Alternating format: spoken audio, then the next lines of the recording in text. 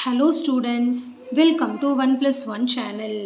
இந்த ப்ராப்ளத்தில் பார்த்தீங்கன்னா Saritha bought 6 meter and 40 centimeter of cloth for herself and 3 meter and 80 centimeter of cloth for her sister.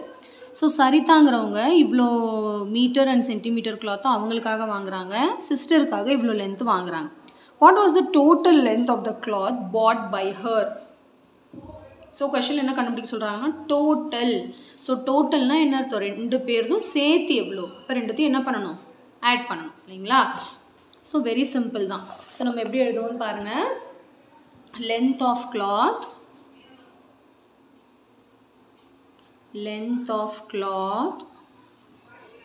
bought for Saritha. சரிதாக்கு எவ்வளோ வாங்குறாங்கன்னா 6 meter 40 centimeter. So metre centimetre இங்கே எழுதிக்கலாம் சரிங்களா? தனித்தனியாக எழுதணும், ஏன்னா டிஃப்ரெண்ட் யூனிட்ஸில் இருக்குல்லையே, அதனால் மீட்டர்லேயும் இருக்குது சென்டிமீட்டர்லேயும் இருக்குது. நெக்ஸ்ட்டு வந்து length of cloth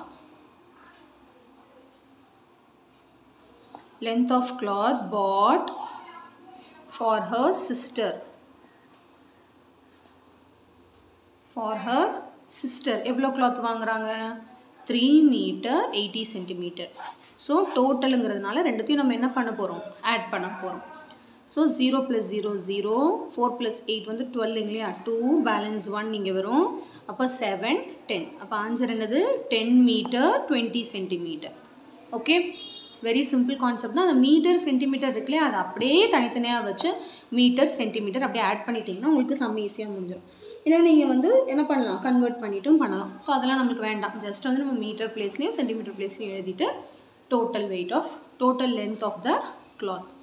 So total length is equal to 10 meter 20 centimeter. Okay. So இப்போ இந்த இடத்துல நம்ம கொஞ்சம் கேர்ஃபுல்லாக இருக்கணும். இங்கே வந்து சென்டிமீட்டர் வந்து 100க்கு மேலே போணுச்சுன்னா மீட்டரோட அதை ஆட் பண்ணிக்கணும் சரிங்களா? ஸோ கண்டிப்பாக இந்த சம் நல்லா உங்களுக்கு கிளியராக அண்டர்ஸ்டாண்ட் ஆயிருக்கும்னு நினைக்கிறேன். So thank you so much for வாட்சிங் ஸ்டூடெண்ட்ஸ். Bye bye.